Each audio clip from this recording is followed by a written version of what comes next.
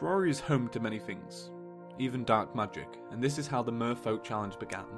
An evil wizard has cast a spell upon you, turning you into a merfolk, so you have to learn to adapt. You can no longer breathe when you're on the ground, but you can breathe in water, so you're going to have to use that to your advantage. It's time to start flooding your world and getting ready, because you're going to need to prepare yourself for hard mode. Only then will you be able to find the wizard who did this and free him from his crimes in the dungeon. Are you guys ready? Because I am. Welcome to the Merfolk challenge, people. Let's swim.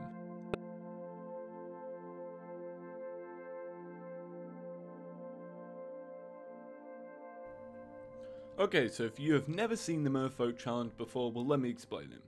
Basically, an evil wizard has come and has cast a spell on you, and so that you need to become a merfolk. No, you are a merfolk.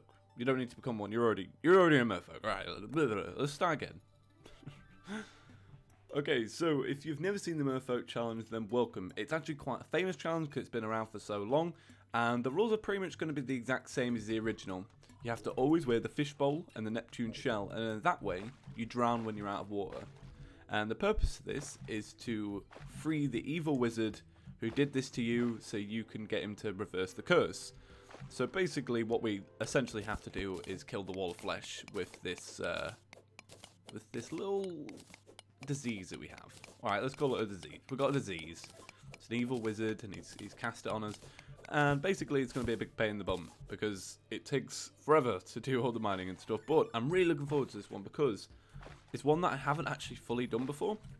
And now there's not many challenges that can be said for, because I did a lot of these free when I was not even a YouTuber. So it's definitely going to be interesting, and so I'll have to adapt my skills. The rules are going to be the same from the original, which is essentially don't take off the helmet, but we are going to be taking off the helmet at certain points. I feel like for the boss fights, like the Eye of Cthulhu, not the Eye of Cthulhu, the Brain of Cthulhu, I want to be prepared enough so I can take it off, if you know what I mean. So for that fight, I will most likely take off, take it off. If we have Brain of Cthulhu, obviously, we don't know if we've got Corruption or Crimson yet, do we? Okay.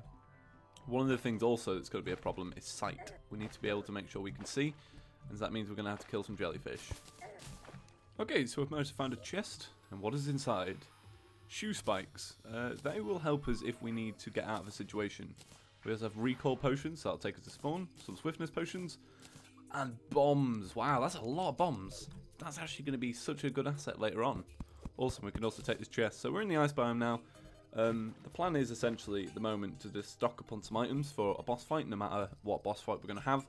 And then once I feel like we're properly equipped, we shall take to the bosses. And obviously, depending on what Corruption or Crimson we have, we'll see what we do. Awesome. Okay, so a little status report on how much we've mined. I managed to find this big vein of water at the top here, and as you can see, so this is where we started. I came down here, I've managed to source this all around here, into here. This is where we found that original gold chest. There was nothing over there of interest. And then I've managed to just mine down, and I've found so many different pools of water. So there's one here, one there, one there, one there, one there. And obviously this opened up into a big area as well. That we pretty much should be set on water until we get to Hell. Obviously Hell will be at least around here. I don't think it's much more off, because Hell's quite large at the bottom. But yeah, it's definitely an interesting turn of events. I haven't found much ore though, and that's my problem. So once this kind of elevator is set up, it will give us a nice little route into all these caving systems. And then from there, what we can do is we can branch out onto each side here. Obviously there's a lot here and there's a lot there, because we're still in the centre of the map really. And we should be able to get some good ores and stuff on that way. So I'm going to keep this going, like I said, until we get to Hell. And then I'll start thinking about which ways we want to go. Okay, so what I've managed to do is I've managed to finish off the elevator. So as you can see, it goes down here and it carried on all the way up there. All the way going, all the way going. And thankfully we had enough water for this. And obviously, like I said, this is where we started here. And I built these 3 little houses, right? So, well, at least the plan is one for the guide, one for the merchant, and then one for the nurse. Because we've already used a heart container and I've just found another one. Look, lots of amethyst there. But I've just noticed that we have this kind of cave system going on here, so I really want to explore that out. It seems like we might have something down here, a little bit of blue. I'm not sure what that is yet. But yeah, it should be interesting. So probably what we'll do is we'll go this route here, As you can see, last time I was here, it was all filling with water and stuff like that.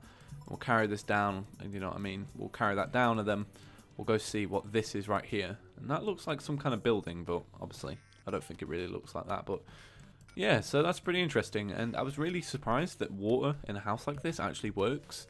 What I did was I just drained the water out slightly enough so that I can put a torch at the top. But otherwise, this room was completely full. So, see our spiky shoes coming into action. Alright, so that's the plan at the moment. I've also made some little tools.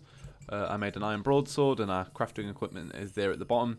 And I put it at the bottom so it reminds us that we need to be underwater when we're crafting, because I can imagine that we might die if otherwise. So yeah, this is it. This is the materials that we have.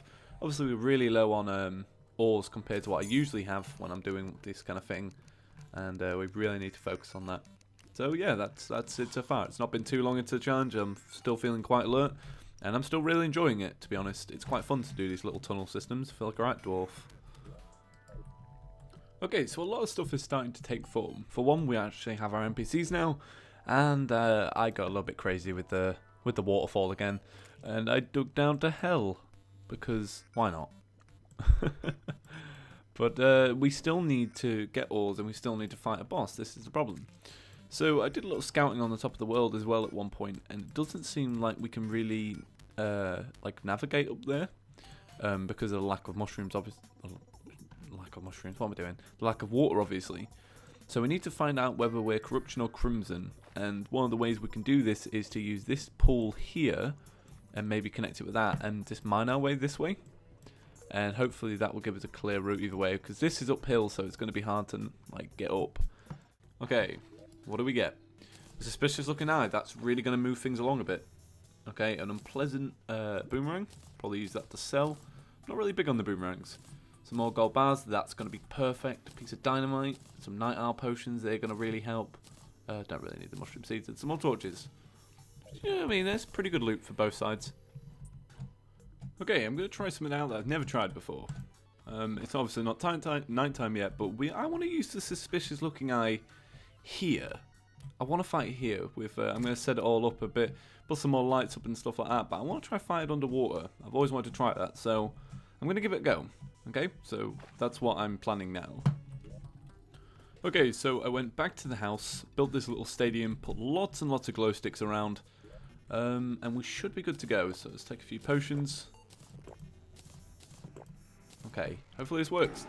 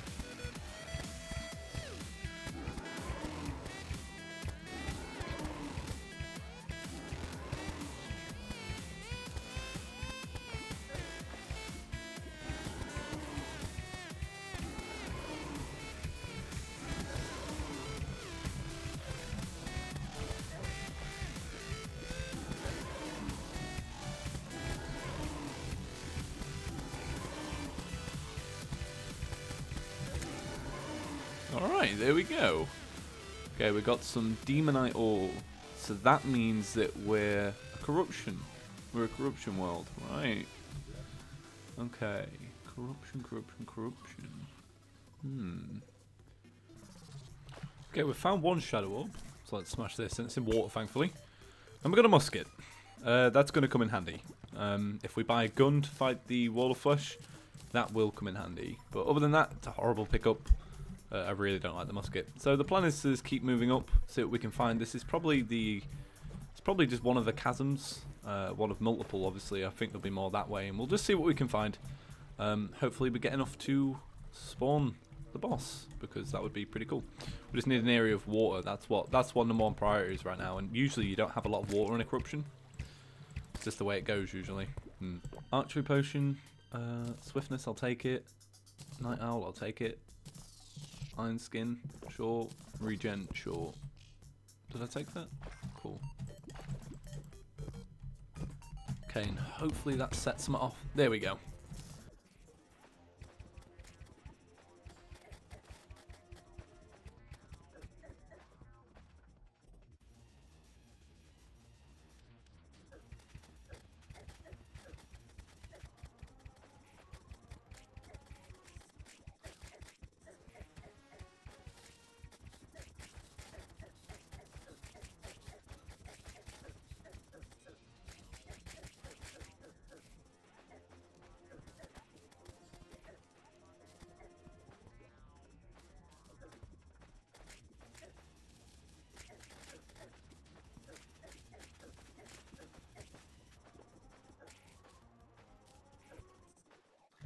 Somebody said that trying to use victory music, I thought that was a really good comment.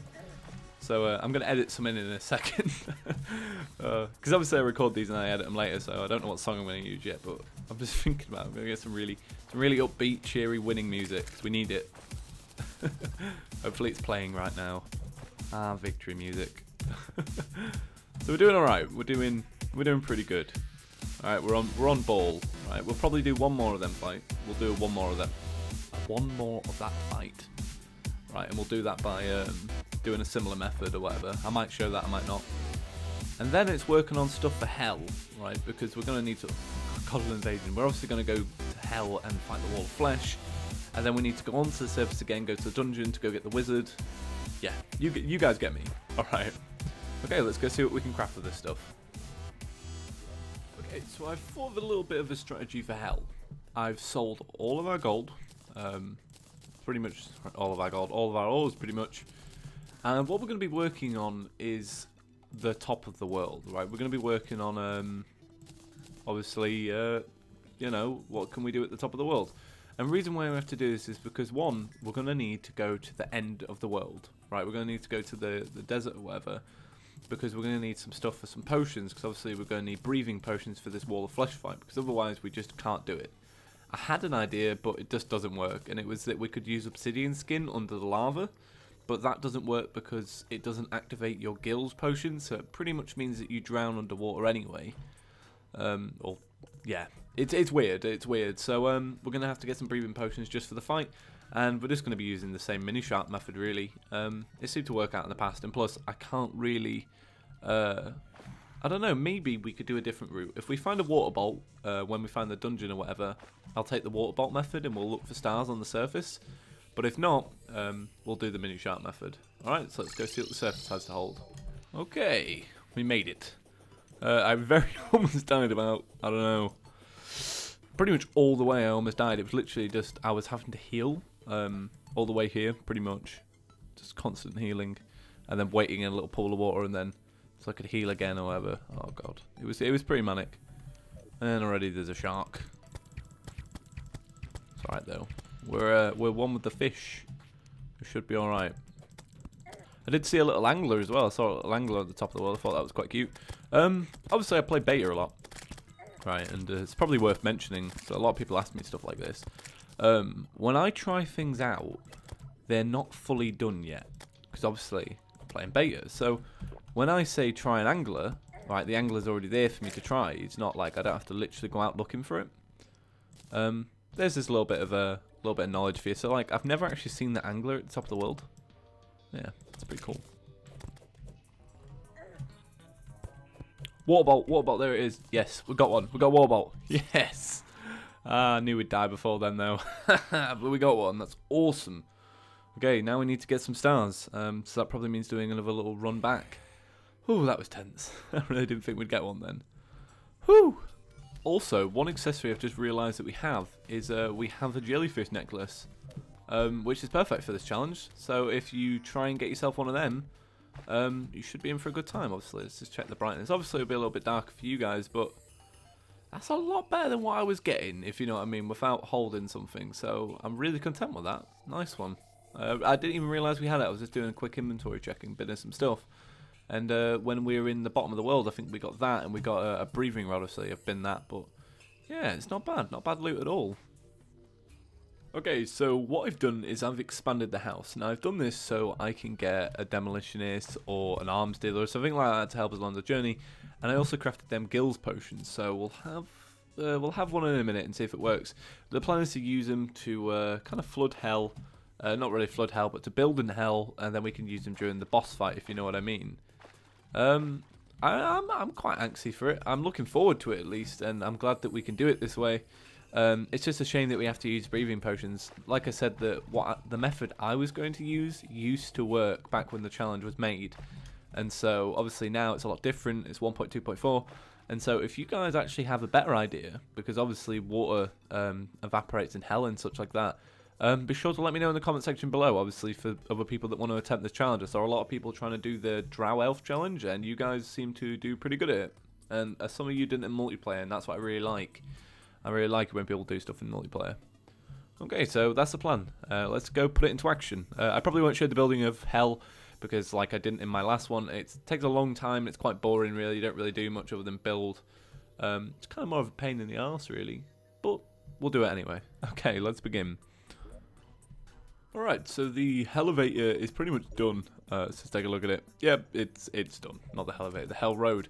And I came back and we have this little travelling merchant, right? And I want to try a katana, right? Because I've never tried them. How fast actually are they?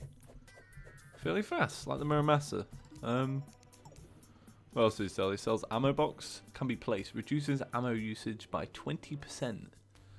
That's not bad at all. That does save you money in the long run. Obviously, we're not going to buy one because we need to buy the actual gun first. But yeah, it's pretty interesting. But yeah, we're going to work on selling some stuff. Obviously, got a chest full of stuff behind that dryad or whatever. And buying the mini shark and getting to town on this thing because we need to hurry up and do this. We've got one more boss fight after that as well. We also have Skeletron, don't we? So, whew, got our work cut out for us. It's going to be fun though. Definitely going to be fun. Once that dryad moves so I can get my stuff. Okay, welcome to what should be a thrilling conclusion to this series. Obviously, we still have to find the wizard after this, but we're going to do the Wall of Flesh. And then I've set up a little area where we can fight Skeletron straight after, and you'll see what I mean after we're done. I'm using just a slew of items. I'm mainly going to be using the water bolt and the mini shark, but I'm also going to be using dynamite. So, that's it. I'm excited. Okay, let's throw this in. I'm not sure if there's lava underneath, hopefully so. Jeffrey was slain. So where's our Wall of Flesh then? Have we got a bugged out world? I'm beginning to think we've got a bugged out world. Okay, I didn't look at any bug reports, but we're going to give it one more try, because I'm hopeful. Right, I'm hopeful. Okay, come on. Right, heal up, because no Wall of Flesh. Great. Oh, this is this is stupid. Oh my god. Okay. Third time lucky? Hopefully third time lucky. Okay. We don't need Splunker. Bam. Bam. Bam. Bam. And I only just realised that walking water potions actually let you walk on water again. Because that wasn't a thing. I need to put the helmet back on because I've been waiting here for the guy to spawn. There we go. Okay. Please work. Oh no. Great, we have literally a bugged world. That really screws over challenges. So let me think, right? What can I do as a happy alternative? What we can do is we can kill Skeletron, right? So we kill Skeletron like we would have done anyway. We would have done the Wall of Flesh, then we killed Skeletron and then found the wizard, right? How about this? We kill Skeletron and we believe that we found the wizard, right? I honestly believe that we could have done it anyway. But yeah, this was the plan, to kill the Wall of Flesh, which obviously isn't working, and I'm really sorry about that, guys. And then use the recall potion like this. Come to, yeah, see, it's set up this little home right next to the ocean. I was going to wait until it was night time, and then we're going to have an awesome boss fight. So how about we just do that, guys, because it's a happy alternative, and I'm really sorry that this challenge messed up. I worked hard on this as well. It's a bit of a shame, really. Oh god. Okay, so let's do this. Ah, it's such a shame. Yes, curse. Let's get rid of that gills potion because we don't need it anymore. Okay, so here was the plan, to just kind of take it to the water, like so, and then see what we could do with it. It would be a lot like this.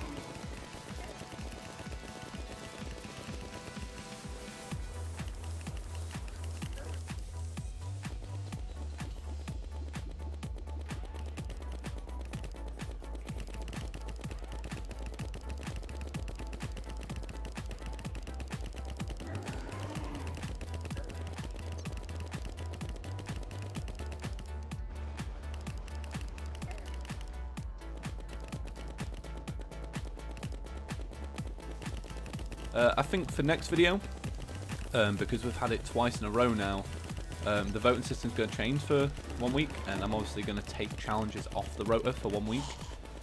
So then that way I can carry on with something new next week, so I can do a top 5, a review, or a build-off or something like that. But that way we don't have to keep doing the exact same video all the time around. And there's our guide again, Asher. Hello, Asher. Tell me why my world's broken. Oh, God. But yeah, that's about it for the challenge. I hope you all enjoyed. My name is James, and it's a shame that it broke, but I'm blaming Terraria, not me. I'd have killed the wall of flesh, I swear. Okay, guys. Thank you all for watching. Peace.